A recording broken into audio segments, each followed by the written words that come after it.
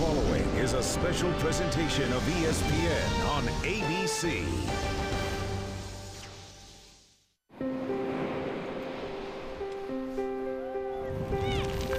Summer in New England means different things to many people. Some time by the ocean relaxing on the beach, a stroll through history, or a trip to the mountains where it's cool and quiet.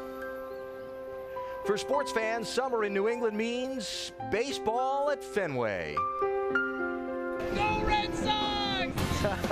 And NASCAR in New Hampshire. 75 miles north of Boston, near the capital at Concord, sits New Hampshire Motor Speedway, where the fans are here to see their boys of summer, the stars of NASCAR. 10, 9, 8, 7, 6, 5, 4, 3, 2,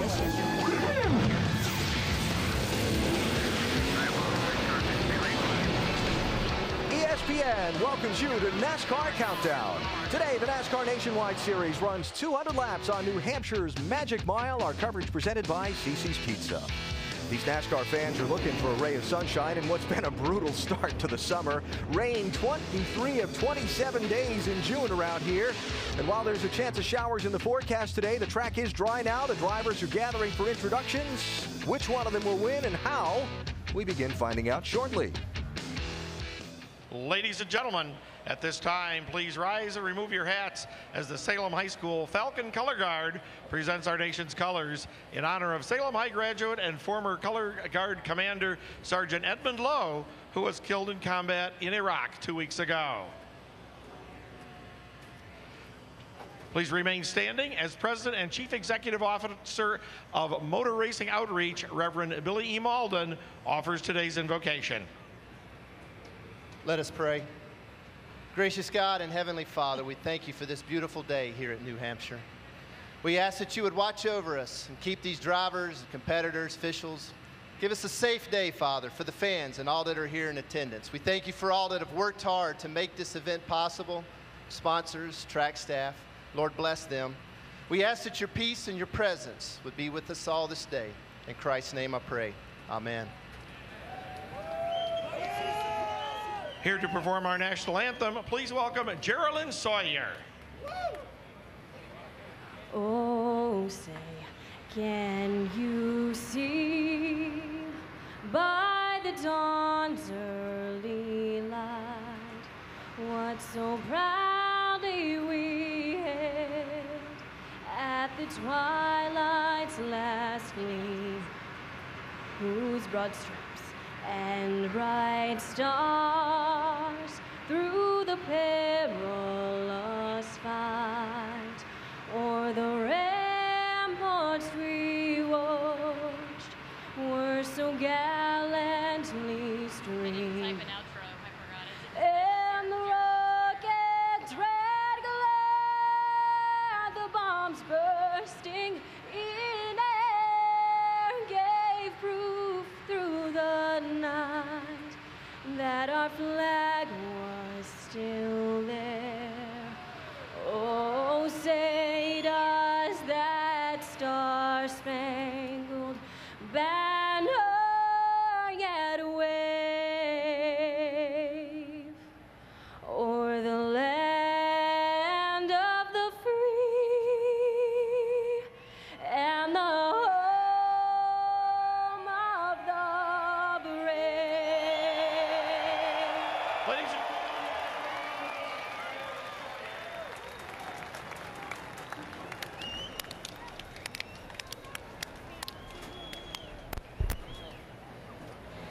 So 22 races, 22 faces. Which one of these faces will be smiling most by being in victory lane at the end of 200 laps? That's a good guy. I think it's going to be that guy starting up front. I think it's that guy right there. I think it's that young man right there. Joey Logano. We'll find out. The engines fire in New Hampshire next. race fans, it's time for the most famous words in motorsports. Here to give the command, please welcome Camping World Regional Vice President Kevin Bostrom. Hey, is everybody ready? On behalf of Camping World and all its team members, gentlemen, start your engines. Fired up. All right, bud, you can fire it up.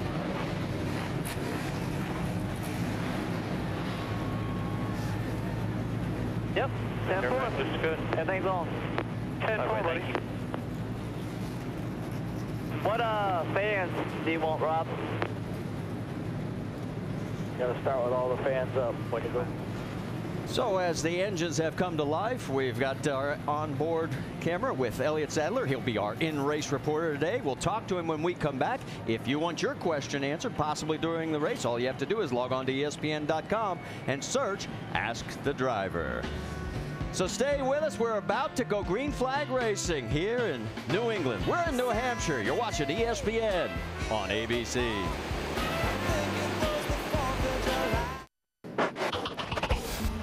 Well, and just in case you weren't with us earlier, we'll show you who won the pole. It is for the third race in a row, his sixth of his career, Joey Logano, in what would be his home track, just a 3-hour drive from his hometown of Middletown, Connecticut, as he will be on point. The first man to do that since Jeff Gordon in the series did it back in 1992. 3 straight poles. All right, across the top of the screen, you'll get the rest of the starting field as we'll put them in right across the very top, up in those puffy clouds that we hope do not turn dark. And there you see Joey Logano with Carl Edwards right alongside. Let's get a chance to talk to our in-race reporter, Elliott Sadler. DJ? Hey, Elliott, Dale Jarrett, the ESPN. You have a copy? Yes, sir. Loud and clear. Hey, Elliott, our theme today has been kind of how difficult this racetrack is to drive for a driver and the 22 different winner in 22 races. My question is, do you find this racetrack to be really difficult, and what is difficult about it, and can you be number 23? Well, we're sure going to try to be number 30, number 23. It's just a slick racetrack, and you fight so many different things going throughout the corner. You want to have good stability on entry. You wanted to get it to turn good through the center, free rolling, but then you got to have great forward bite off, and it's hard to get all three of those things to be 100% all the way through the corner. And I think that's why you see so many different winners here. It seems like the track gets a little bit slicker each and every year, so your setups change a little bit. Goodyear brings us different tires, so you kind of have to adjust with it. So we've made a few adjustments. I got really loose in qualifying. Didn't do as good as I wanted to do, but 200 laps. If you get a good car here, you can make the passes and make your way to the front. All right, Elliott, our second question comes from our ESPN mailbag, and Tom from Pittsburgh wants to know, you haven't run a nationwide race since 2008. How big an adjustment is it to go back to these cars? It was a big adjustment for me, and I think that's why we didn't qualify like we should. I just got out the Cup car. These things drive so much different, a lot less horsepower.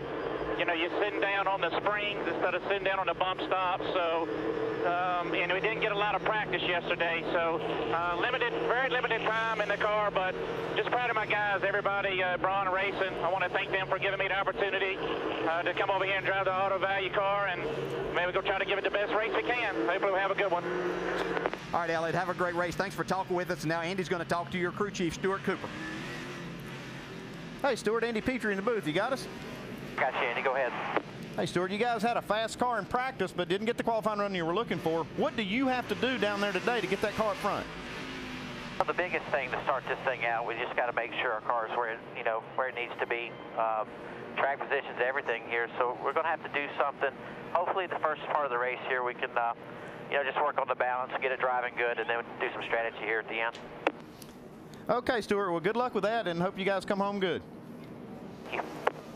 Well, we have 7 other onboards besides the one with Elliott Sadler, and it is Mike Bliss and Justin Allgaier, Butler, Harvick, Leffler, Gaughan, and Keselowski as we are getting ready to go back to green.